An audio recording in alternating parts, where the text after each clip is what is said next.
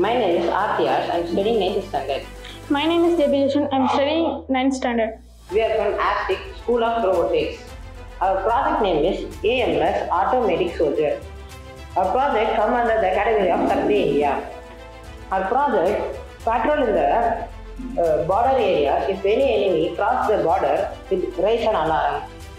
The working of our bot. The bot patrol in the border areas until the PIR sensor sense. The PIR sensor, the ultrasonic sensor act like an radar. If it sends, it gives signal to the PIR. The PIR sends any motion engine. If the motion engine gives signal to the buzzer, the buzzer will raise an alarm. If no motion engine, it acts like an obstacle avoider.